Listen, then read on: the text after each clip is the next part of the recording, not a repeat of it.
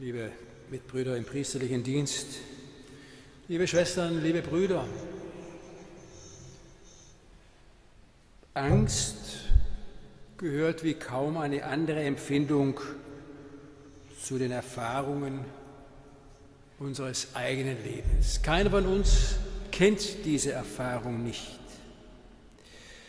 Und sie hat zahlreiche Gesichter und sie glotzt uns von allen Seiten in die Augen. Wir haben Angst vor der Zukunft, Angst davor, dass uns der Sinn des Lebens einfach abhanden kommt. Wir ängstigen uns, ganz plötzlich, liebe Menschen, durch den Tod zu verlieren. Wir haben auch Angst, uns selbst anzunehmen, und zwar so, wie wir sind, nicht wie wir uns gerne hätten.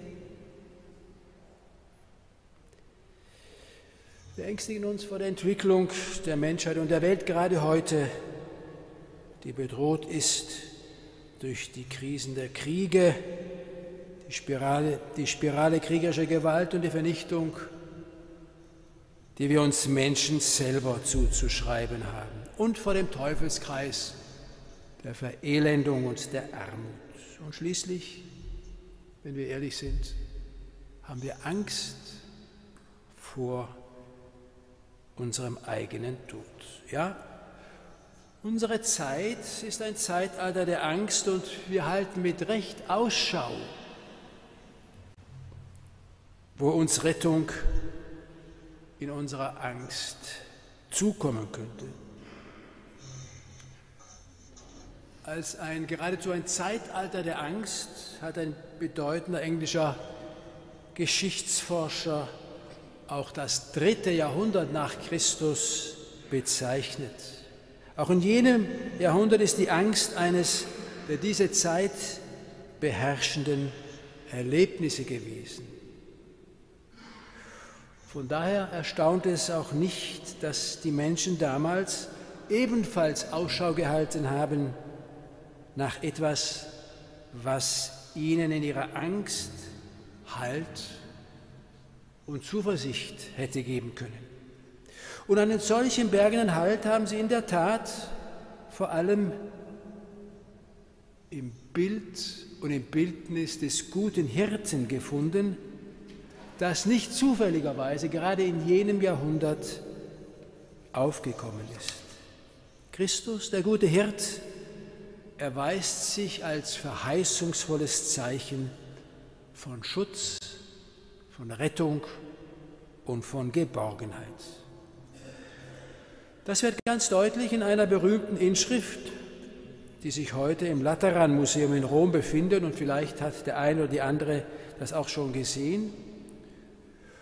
Und unter dieser Inschrift ist auch ein schönes Bild eingeritzt. Dieses Bild zeigt auf der linken Seite ein Ungeheuer, das einen Menschen verschlingt und böswillig dazu auch noch zu lächeln scheint, während die Beine des noch nicht ganz verschlungenen Opfers zappeln. Und auf der rechten Seite ist ein Löwe dargestellt, der brüllend sein furchteinflößendes Maul aufreißt. Und in der Mitte steht der gute Hirte mit einem Lamm auf den Schultern, das er sicher durch die Todesgefahren des schmalen Tales trägt, welches zwischen dem Ungeheuer und dem Löwen liegt.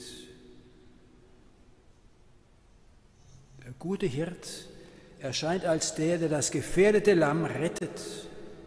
Und dieses Bild und ähnliche Bilder musste für die Menschen im 3. Jahrhundert, dem Zeitalter der Angst, eine unglaublich tröstliche Botschaft enthalten.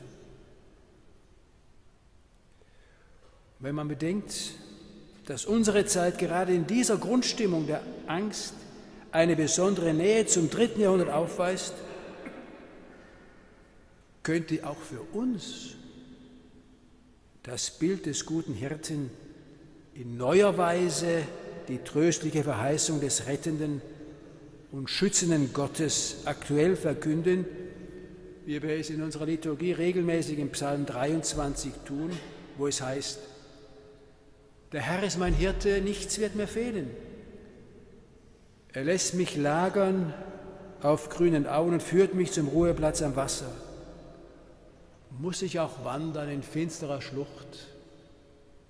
Ich fürchte kein Unheil. Liebe Schwestern und Brüder, genau diesen Hirtengott hat Jesus verkündet, kraftvoll verkündet. Daran ist abzulesen, wie Gott selbst ist und wie er zu uns Menschen steht. Es ist nicht ein Gott ohne Eigenschaften, wohl aber ein Gott mit starken Leidenschaften, weil er sich leidenschaftlich um ihn, den Menschen, kümmert.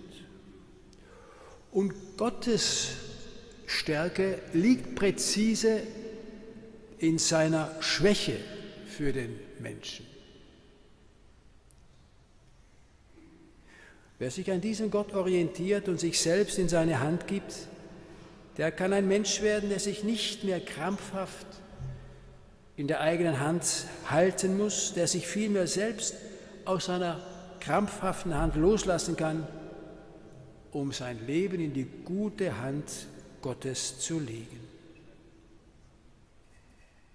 Und die Haltung, der Lebensstil, den dem entspricht, heißt Glauben. Ganz einfach Glauben. Glauben bedeutet, mich selbst zu verlassen und mein ganzes Leben in die Hand Gottes zu legen, mich auf diesen verlässlichen Gott gänzlich zu verlassen. Wer sich daran orientiert, erhält eine Klarheit, eine Orientierung, die wirklich standhält, die letzten Sinn verleiht und Leben schenkt. Ja, der auferweckte Christus hat uns fest in seiner Hand, damit wir nicht von irgendwelchen dunklen Mächten und Gewalten schlecht behandelt werden, sondern so, wie es unserer Würde, unserer menschlichen Würde entspricht. Die Botschaft von Christus als dem guten Hirten ist deshalb eine befreiende, eine wirklich befreiende, das Herz erfüllende Botschaft, auch und gerade für uns heute. Sie verkündet, dass wir in unseren Ängsten und mit unseren Ängsten zu Christus, der an Ostern Angst, Not und Tod überwunden hat, gehen und sie in seine befreiende Hand legen dürfen. Und genau diese Botschaft muss heute lautstark verkündet werden. Und genau darin liegt die Sendung der Kirche, vor allem derjenigen, die ein besonderes Amt in der Kirche ausüben. Mit Recht wird deshalb der Guthirtsonntag zugleich als Weltgebetstag für geistliche Berufe gefeiert. Also für diejenigen, die Christus als den guten Hirten verkünden und ihn durch ihr Leben und Wirken durchscheinen lassen. Wie dringend nötig haben wir gerade heute solche guten Hirten. Spätestens an dieser Stelle aber werden einige ins Stocken geraten. Denn die Spatzen zahlreicher Prognosen, präziser pastoraler Prognosen, pfeifen es ja schon lange von den Kirchendächern. Ein gewaltiger Teil der heute noch bestehenden Pfarrgemeinden wird in absehbarer Zukunft ohne Pfarrer am Ort sein. Dies ist ein kirchlicher Notstand sondergleichen. Da gibt es nichts daran zu deuteln, es ist einfach so. Und je deutlicher wir das sehen und ehrlicher und aufrichtiger, umso besser ist es für uns. Nur aber, was soll man dagegen machen? Liebe Schwestern und Brüder, hier ist jetzt nicht der Ort, in den heute lautstark gewordenen Chor derjenigen einzustimmen, die genau wissen, was die anderen, vor allem die da oben, dagegen zu unternehmen hätten. In dieser Haltung da steckt eine große Portion an Enttäuschung und Wut, mit der sich die da oben beschäftigen und sich auseinandersetzen müssen.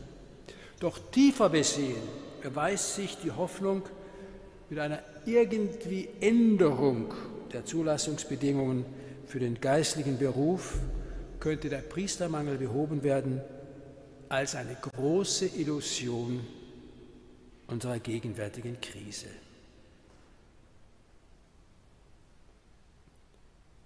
Diese Forderung ist zwar auf dem einen Auge recht hellsichtig,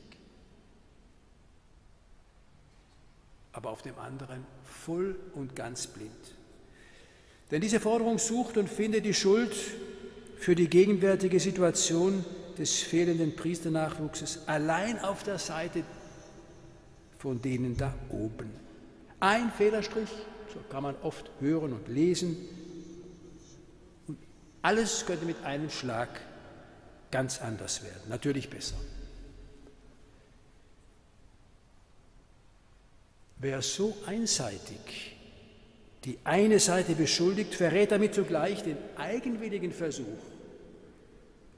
und die eigenartige Versuchung, sich selbst von jeder Mitverantwortung freizusprechen.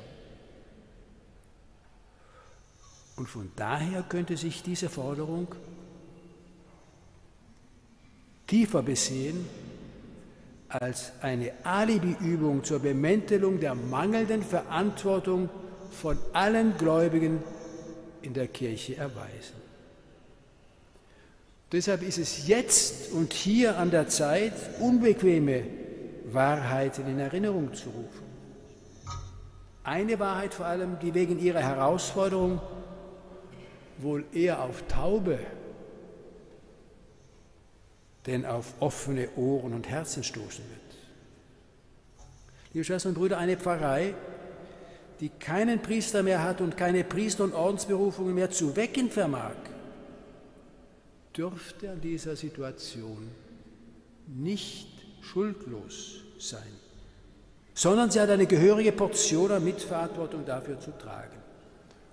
Und noch klarer, die Krise des Priestermangels ist insbesondere und in erster Linie eine Krise unserer Pfarrgemeinden und der in ihr lebenden Gläubigen. In unserer Kirche gibt es nicht nur einen beklagenswerten Priestermangel, sondern auch und noch viel fundamentaler einen nicht weniger beklagenswerten Glaubensmangel. Und nun Hand aufs Herz, wir müssen uns fragen lassen, ob wir wirklich, jeder Einzelne, ob wir wirklich den Osterglauben froh, voll und freudig leben oder ob wir uns nicht bereits so sehr an die gängigen Gewohnheiten uns angepasst haben, dass in einer solchermaßen dünnen Luft die vom Heiligen Geist gewirkten Berufungen gleichsam an geistlichem Asthma wieder ersticken müssen.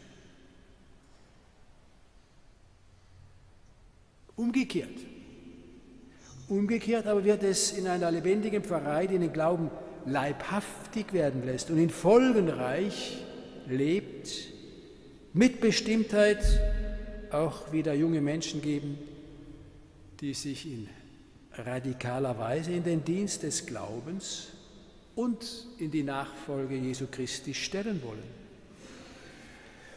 Und nur eine Kirche, das sind wir alle, die aus einem tiefen Glauben an Christus als den guten Hirten lebt, sich ganz ihm anvertraut, sie wird eine Atmosphäre schaffen, in der Berufungen gedeihen und in der junge Menschen spüren, dass die frohe Botschaft vom guten Hirten das lösende Wort für unser Zeitalter der Angst ist und die deshalb ihr Leben in den Dienst der Verkündigung und des Evangeliums stellen.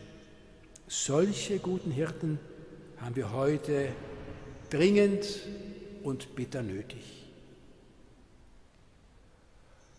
Ob sie uns geschenkt werden, liegt in erster Linie in Gottes Hand. Wir alle haben es aber auch in der eigenen Hand, weil es auch in unserer Glaubensverantwortung liegt. Darum kann diese Predigt nicht enden mit dem Aufruf: Betet, damit der Herr Arbeiter in seinen Weinberg sendet. Amen.